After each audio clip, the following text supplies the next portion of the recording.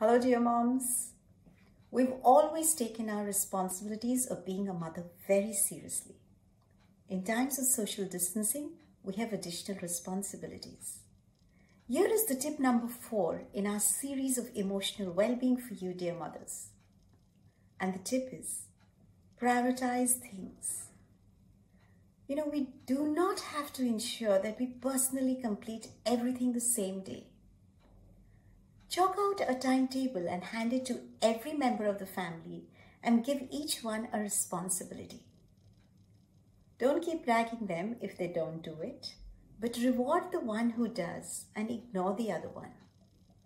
But please do not land up doing the work yourself. It will defeat the purpose of teaching your children responsibility and accountability. Both skills, taking responsibility of one's behavior and being accountable for its consequences, are important in the world at all times.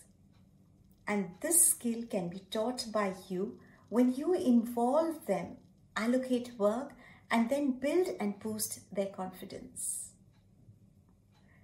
You decide how responsible you want your child to be.